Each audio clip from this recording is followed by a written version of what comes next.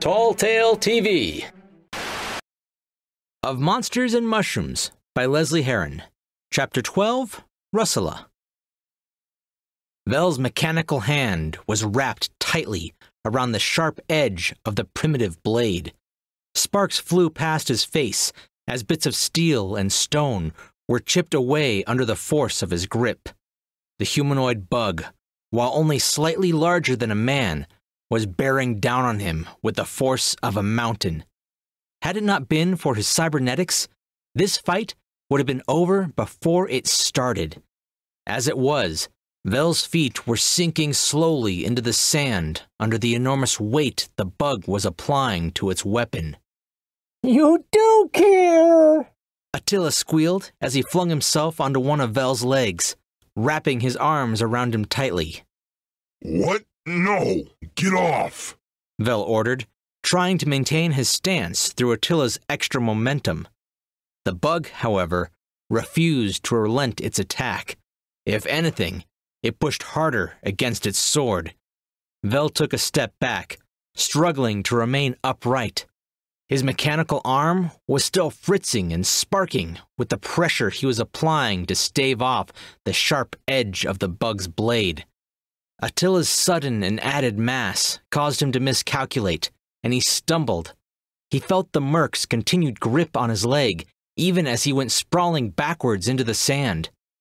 Vel twisted, pushing the blade to the side, and pulled it down with him. The combined force of the bug's weight, aided by Vel's momentum, caused the weapon to sink several feet into the soft ground beside his face. Vel felt the edge of the weapon graze his mask as he kicked out hard, sinking his boot heel into the side of the bug's knee joint. The joint popped and twisted to the side. "General Krafthaus!" the bug cried out as it stumbled back, its hand moving to its now dislocated knee. Vel wrenched his leg free from Attila's grasp, unconcerned as he felt his own knee connect with the merc's face. "What did it just say?" he asked as he got to his feet. "I taught it how to speak," Attila explained, staring up at the sky. He had tried to get up, but he was still reeling from the blow to his head. He settled for remaining stationary in the sand. "I was communicating with it in its native language, and then it started screaming about fruit." With a visceral snap, the bug fixed its dislocated joint and regained its composure. With the fury of a rampaging bull, the bug started charging towards Vel like an angry refrigerator on legs, trampling over Attila in the process. Vel lunged to the side, his coat whipping around him as the bug flew past. "Sorry I asked."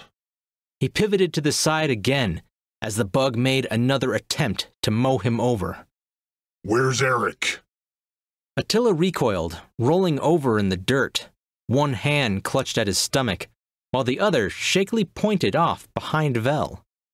Over here! Eric shouted, struggling to climb out of the sandpit he and Evan had landed in.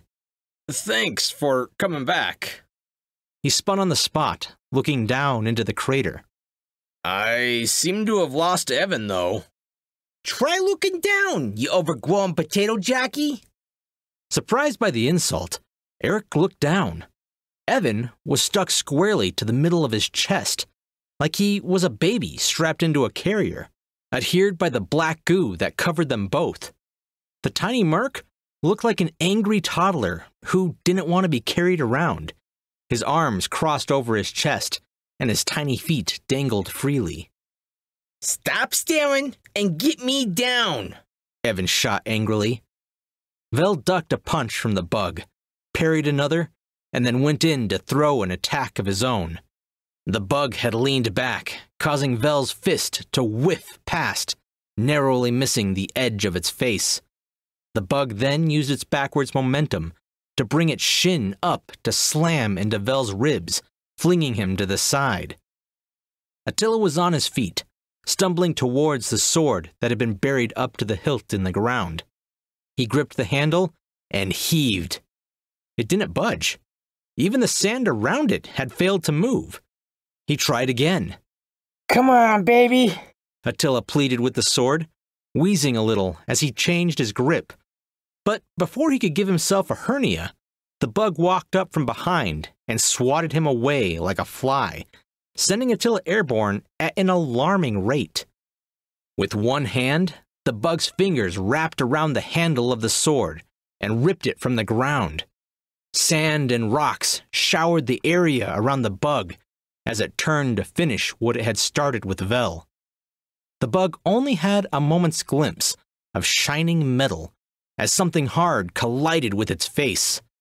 There was a resounding crunch as Vel's fist connected with the creature's jaw. The bug staggered back a step, its head snapping to the side. But that was the extent of it.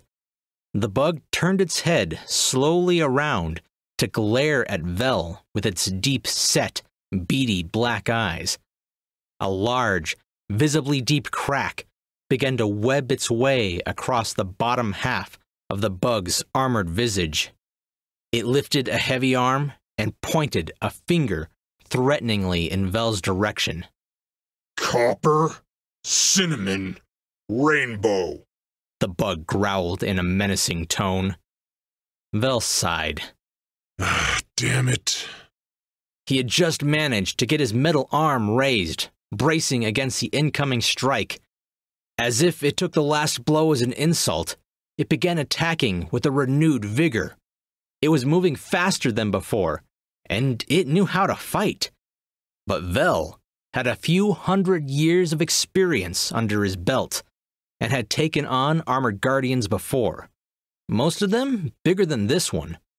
But what this bug lacked in size, it made up for with speed and sheer tenacity. He flung his mechanical arm up to block another attack.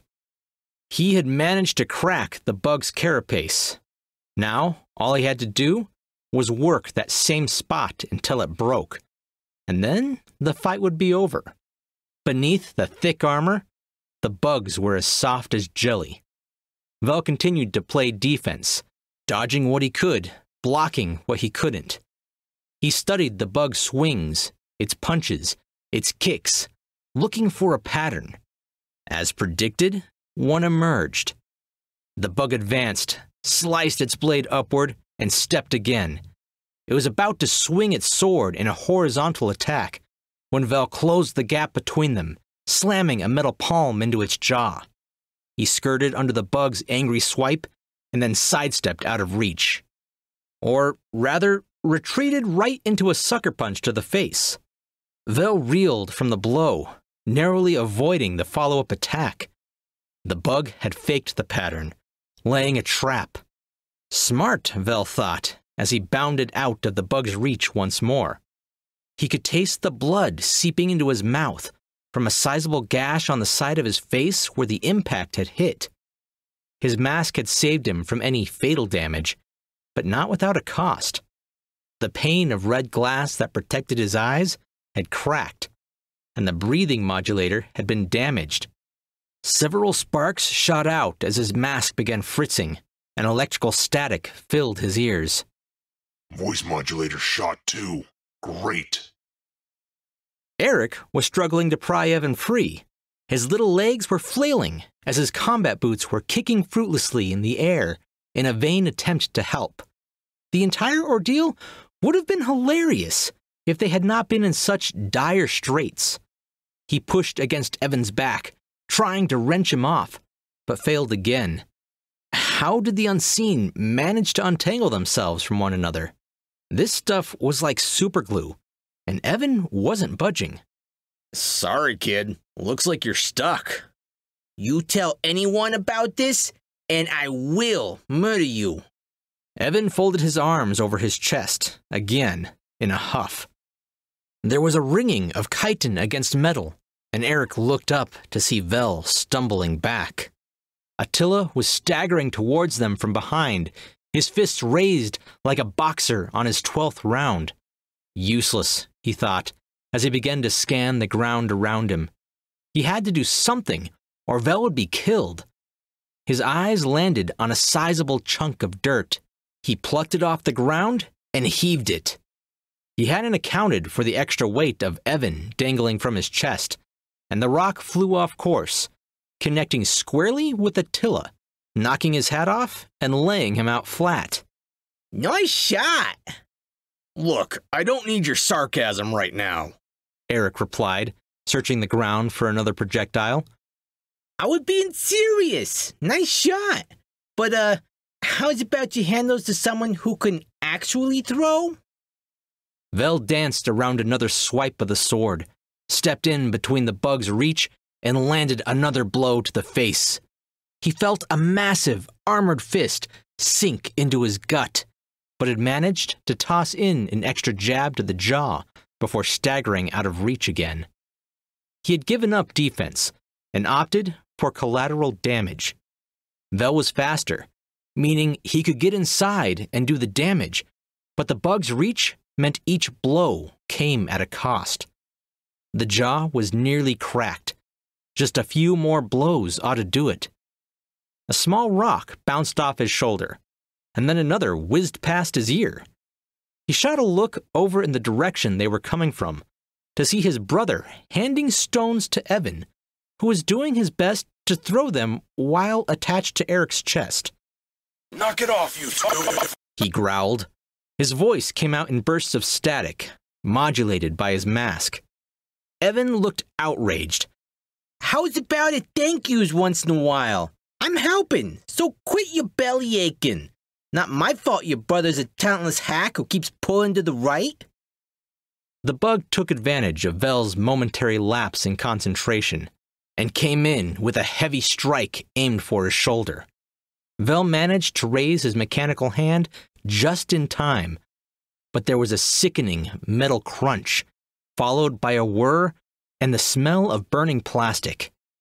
His hand gave a violent tremble and then went limp.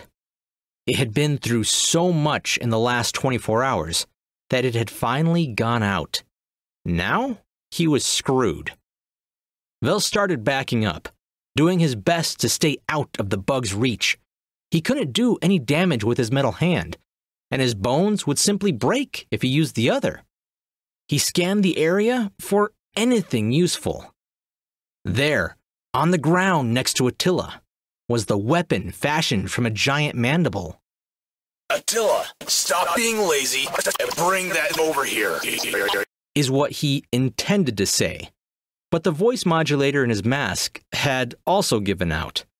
His words were a garble of static and electronic noise. Attila tried to blink away the spots of color from his vision. How odd, he thought. Everything was spinning. Not now, Ginger. I'm busy, he shouted dazedly as he flopped over onto his stomach. He pushed himself up to all fours, glancing around for his hat. Reality came flooding back to him in a rush. His hand grasped around the handle of the oddly shaped mandible weapon. He used it to push himself up to his feet, and then brandished it in front of himself dangerously. Don't worry, Val. I'll save you.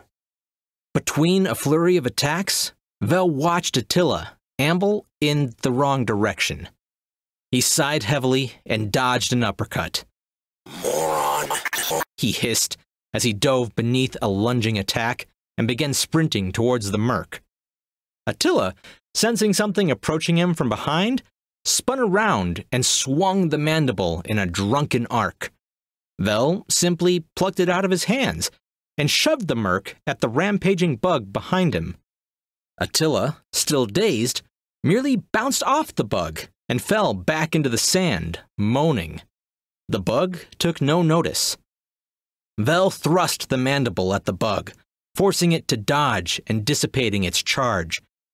Only able to use one arm, he didn't have much power in his attacks, and the bug was able to deflect most of them easily. Vel feinted, causing the bug to block one way, as he reversed his attack to sweep in from the other side. It connected, but not with enough power to do anything but piss it off. Attila struggled to his feet. He was tired of being knocked down and decided it was time to end this fight. He reached into his poncho feeling around for something to devastate the overgrown termite with. His hands emerged, holding a length of lacy black fabric with 2 melon holsters. Attila blushed. Vel swung hard in a Hail Mary attack, but the bug managed to clasp an armored fist around the business end of the mandible. It swung its blade down, shearing the weapon off above the handle, and then cracked the severed weapon across Vel's face. The force of the attack lifted him off his feet, and he collapsed to the ground, the wind rushing from his lungs. The bug advanced, raising its sword for the killing blow. Attila let out his bravest of battle cries, swinging the bra in front of him like a flag bearer. He leapt onto the bug's back, sliding the fabric over its eyes. Attila then pushed off with his feet, using his weight and the downward momentum of his lunge to pull the bug to its knees. The bug dropped its sword, its armored fingers clawing uselessly at the black fabric on its face. Basket paddle! The bug yelled, trying to dislodge Attila. Vel scrambled to his feet, plucking up the bug's dropped sword. His bloody fingers clamped tight around the hilt, and he lunged forward. The pommel of the sword smashed into the bug's face with everything that Vel could muster. There was a deep, resounding, splintering sound, and his fingers went numb from the shock of the impact. Attila lost his grip on the bra, and the bug finally shook him loose. He collapsed into the ground as the bug climbed back to its feet and swung a blind attack in Vel's direction. It landed a lucky shot, collapsing him on the spot into the sand. Before Attila could react, the bug reached around and seized him by his middle. He was flung through the air, landing on top of Vel. The bug wrenched the bra free from its face, fastened its hands together into a giant fist, and raised them above its head for the final, fatal attack. The lower half of the bug's face began to splinter, shards of carapace flaking away to reveal a rather bushy beard and an impressive mustache. Attila blinked as he sat up, his hands pushing off Vel's middle. Wait, I know that mustache! Vel winced and recoiled from Attila's careless hand placement. What do you mean? He groaned before remembering his mask no longer worked, his words only coming out in static. Brig? The bug hesitated, its hands dropping slowly. Shards of rock showered them as the bug staggered forward a step before collapsing into the sand to reveal Eric and Evan standing behind it, still clutching pieces of the massive boulder they had just shattered against its head. Ha! Didn't miss that time. Eric laughed, pumping a fist victoriously in the air. Your mask is pretty beat up. I don't know if we have the parts to fix it. Eric commented, turning the crunched metal visage over in his hands. As for your arm, maybe Attila could help patch it up? Vel didn't say anything. His resolve focused solely on getting this behemoth of a man through the shifting sands. It had taken all of them to pry him free of his armored exoskeleton, which seemed to have been requisitioned from an unfortunate guardian. But even after removing the weight of the exoskeleton, the man was so massive on his own that they were forced to build a sort of sled out of part of the armor that allowed him to be dragged along behind them. And once again, Vel got stuck doing the heavy lifting. He cinched his one hand tighter around the slack fabric, tugging hard on the dead weight. How'd he grow a beard so quick?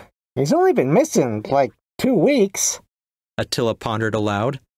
He was sitting on the unconscious lap of his friend, his fingers picking out bits of half-chewed mushrooms from Brig's beard. Get off! Vel grunted, beads of sweat stinging his eyes. Why did their hovel have to be so far away? He probably wouldn't have minded so much had his mechanical arm not been so useless. It dangled, limp at his side, swinging sadly with each step. Attila rolled off Briggs' lap and somersaulted, impressively, next to Eric. Do you think it's a side effect of spores? For the last time, the spores are harmless, Eric sighed, rubbing the space between his eyes with one hand. And no, more likely it's the time dilation from the portal. Over on this side, he's been here... Eric did some quick math in his head. 16 months. What? Attila tried to grab Eric by the collar, and ended up grabbing Evan by the ears. You said we would get to him before he was eaten! Ow! Hands off! Evan snapped, trying to kick at Attila's elbow, but he was just out of reach. Technically, Eric began, scratching nervously at a spot just behind his ear. We did get to him before he was eaten. Attila was walking backwards now, his hands folded over his chest, and he was wearing an unceasing scowl. Eric shrugged. Sorry, man. We kinda got tossed in jail. But hey, he's fine. He looked down at the massive form of Brig, mumbling in his sleep. Other than, being blitzed out on magic mushrooms. I'm guessing that's why his speech patterns are so messed up. And why he tried to kill us, Vel grumbled. Attila seemed to accept this answer and resumed his normal stride beside Eric. Okay, so time moves faster over here, and he was trapped here for 1.5 years. How'd he survive? There's no water. Well, that's not exactly true. You can survive out here. Like I said, my brother and I were stuck here for, 3 years? Eric looked to Vel as if to reaffirm his timing. Probably, but the company I kept made it feel like decades. Vel growled, heaving again on Briggs' weight. Anyway, Eric started, choosing to ignore his brother's insult. The mushrooms here can sustain you as long as you don't eat them raw.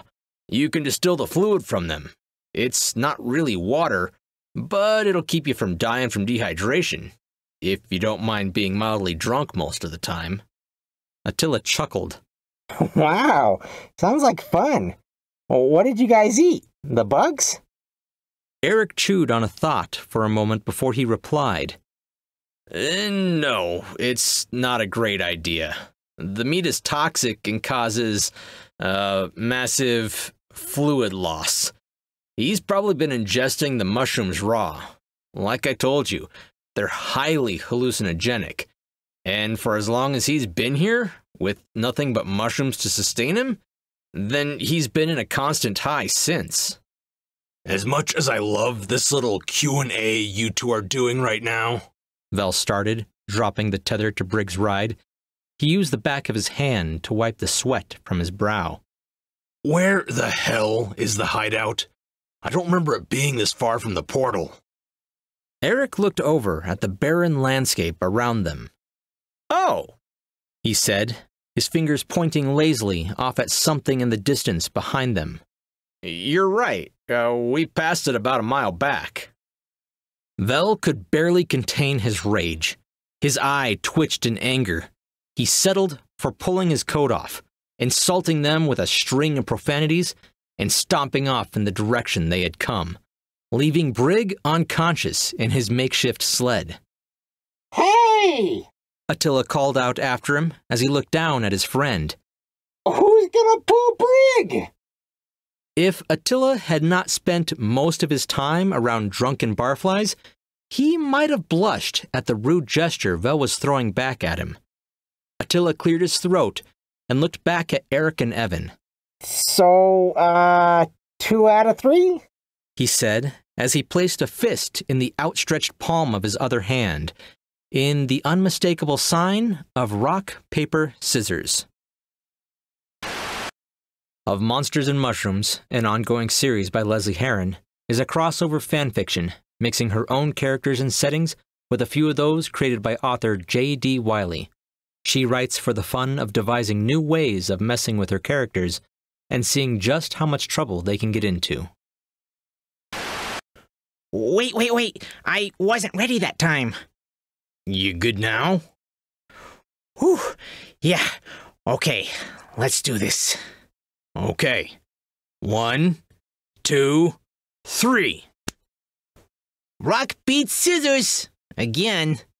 No! Come on! Who throws rock 5 times in a row? Who throws scissors 5 times in a row? Yeah, you kind of suck at this game. Okay, so 6 out of 11? Wait, where are you guys going? Hey, come back!